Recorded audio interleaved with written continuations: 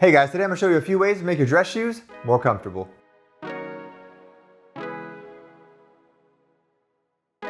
What's up guys, welcome back to Gent Lounge. I'm George. If you have not hit that subscribe button yet, please do that right now. It really helps us out. We are here every week talking about men's fashion, lifestyle, and today a few ways to make your dress shoes more comfortable. So a few things to note before we jump into the video. One, your dress shoes are not sneakers, so don't expect them to be as comfortable as your Nikes or your Ultra Boosts or anything like that. And two, the dress shoes with sneaker soles are not dress shoes. They work for business casual at best and are probably better off worn with jeans and a t-shirt. And number three, the best looking dress shoes are not necessarily the most comfortable because dress shoes are built for style over comfort.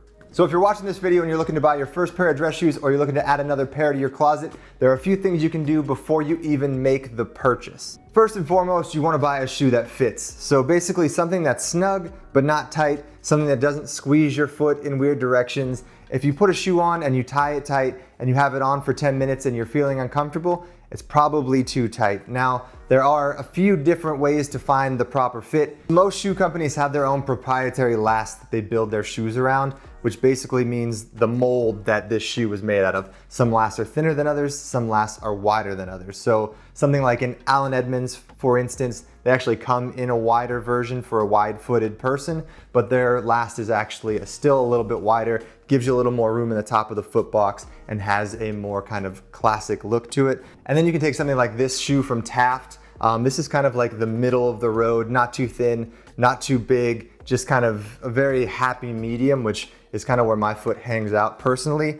And then if you guys have like thinner or skinnier feet, you could go with something like this from Gent, which is like a very thin last. And granted, the look is gonna be more streamlined, more sleek, very beautiful. But if you don't have a foot that fits that, you're going to be in pain a lot of the time. So as you can see, these are the exact same size shoe, but this one looks a little bit thinner than this one. This is the Taft, this is the Gent, and it's probably only a quarter of an inch or a few centimeters, guys, but you know, that does make a big difference. And number two on the list, guys, buy quality dress shoes. So pretty much the more money you spend up to a certain point, the better quality of shoe you're going to get and the more comfort you're going to get out of that shoe. So basically everything that goes into making a dress shoe has to do with making it as comfortable as possible while keeping it looking great. So, you know, when you have a quality dress shoe, it will be lined with real cork instead of synthetic cork, and that will kind of mold your foot to the shoe so it kind of breaks it in, and then you get kind of a personalized custom fit to it. And then with a better dress shoe, you'll get better leather on the sole that will be softer. You'll get a better insole, a better leather insert in here, which will be natural and softer. And then when you get into the better leathers, they will definitely wear in a lot better and not crease as much, one, but also be easier to kind of walk on and walk in. And last but not least, when it comes to buying new dress shoes, I do recommend a Blake Stitch shoe over a Goodyear welt if you're looking for just total comfortability. Basically because a Goodyear welt is going to be a little heavier, take a little bit longer to break in, and a Blake Stitch shoe is going to be easier to walk in, more comfortable, and it's going to be a little lighter, so it's going to put less wear and tear on your foot. And guys, remember, I'm sure there are exceptions to this rule. This is just kind of a basic rule of thumb. If you want something that's light and easy to walk in, go Blake Stitch. If you want something that's going to take a little more time to break in and a little bit heavier, a little more sturdy, you go Goodyear welt. So if you already have dress shoes in your closet and you're looking to make those a little more comfortable, there are a few things you can do with the dress shoes that are already in your closet. One, I would recommend getting some insoles for your dress shoes. Now they make super thin, super padded insoles you can pick up. I will link to a few in the description below, but that definitely helps. If you have a little bit of room in your foot, you can add that little extra padding and it's just going to make kind of a world of difference, especially if you're not working with something that has a great leather insole in it or natural cork on the inside. An insole can very much help you out. So if you guys are on the opposite side of the spectrum, there are some things you can do to make a little more room on your shoes.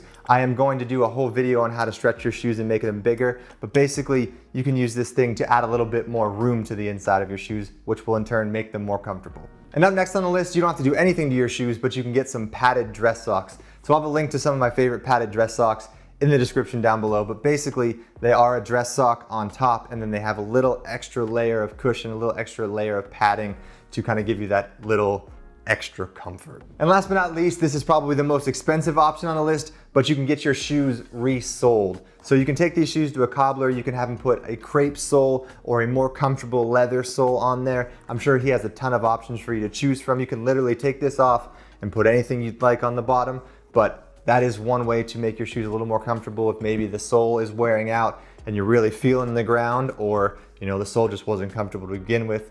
You can add a new sole if you really like what's going on up top.